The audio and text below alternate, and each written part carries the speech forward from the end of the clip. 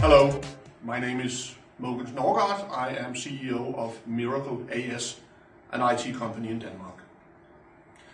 Welcome to this, the very first in a series of Unconventional Oracle database installs. The background for this initiative is that certain large companies, including IBM, have told their Danish customers that installing an Oracle database is a very time-consuming exercise. It takes very many hours, it takes a lot of effort. In other words, they're giving the customers the impression that it's a very hard product to manage. We don't think it is. We would like to help. Especially we would like to help IBM and others get a better understanding of how easy it is to install, and hence this series of Unconventional Oracle database installs. The first of these, the one you're about to witness, is done by Morten Egan, the only Miracle employee who is still young enough to be bendable even in a straitjacket. Morten will attempt to install the Oracle database in less than 2 hours, or approximately 2 hours, with his nose as his only tool. So I'll just start out by opening the Oracle installer and start to create the database.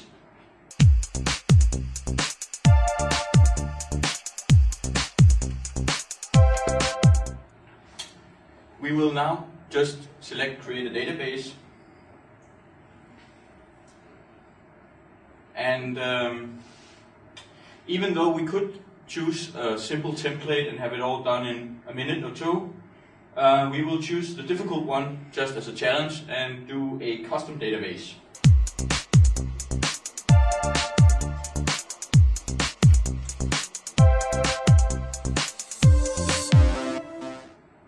Now, at some point I probably have to use a special key, so let me just turn on the sticky keys, because it is difficult to press down the Alt key and the 7 key at once with only a nose.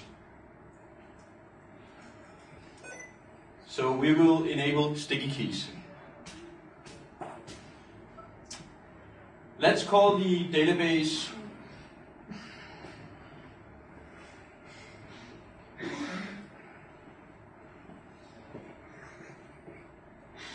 nose job.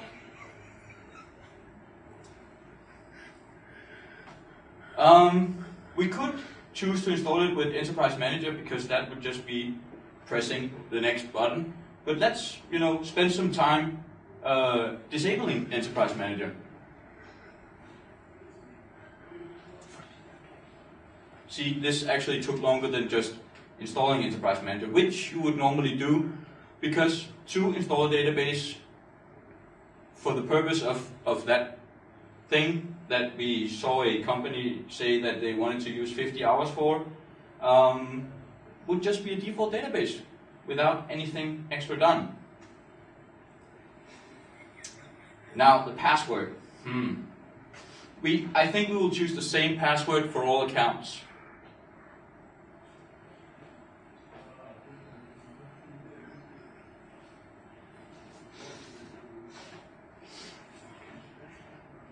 Let's see if I can type it twice.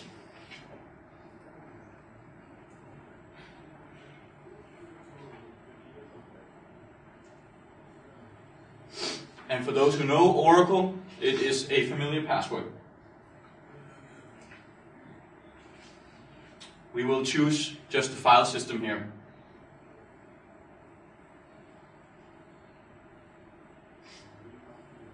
Now we could choose to use a different file template, and just to spend some more time in this, I will actually later on change the path to some of the files so you can see the sticky keys functioning. Now we will of course disable flash recovery because it takes longer.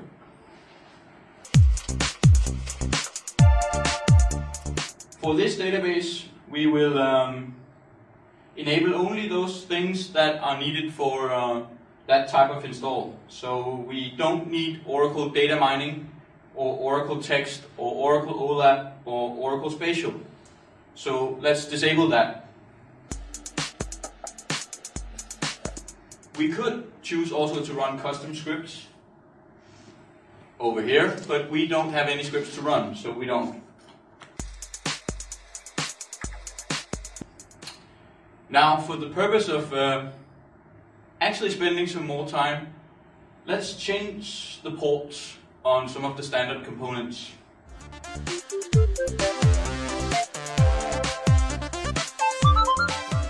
We will put the FTP port at port 42.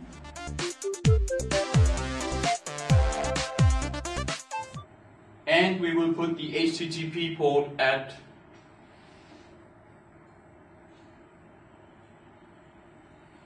4242.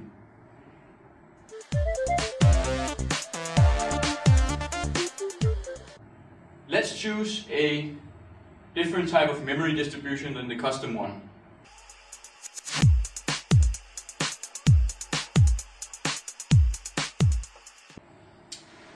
Also, let us change the character set.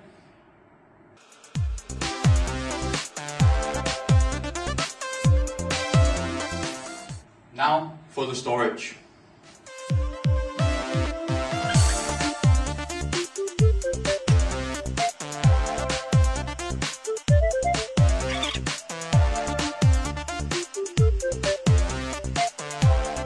So here we see the sticky keys functioning. I can actually type a colon using the shift key, just pressing it down a single time.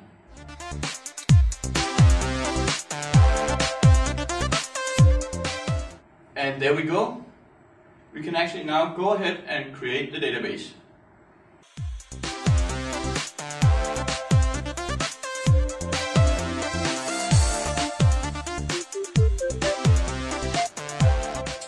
And now all I have to do is actually just sit back and wait, and my database will be created, hopefully at some point in time.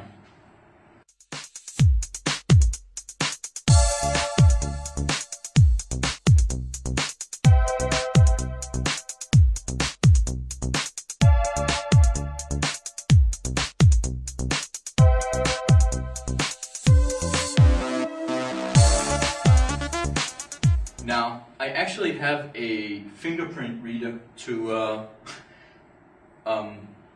open up my Windows session again, but that is, that's not gonna happen here. So let me just unlock it.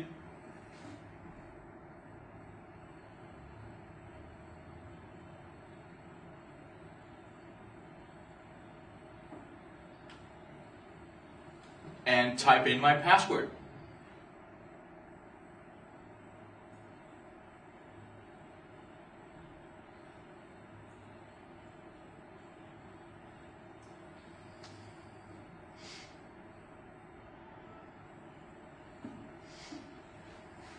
And there we go. For the clever ones out there, you can of course just zoom into the keyboard and hack my password from that, but I'll change it, don't worry.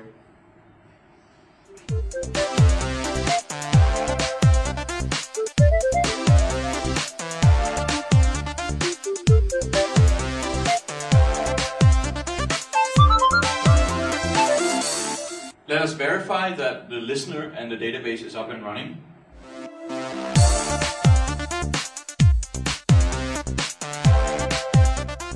And here you see one connection to a new database called NoseJob.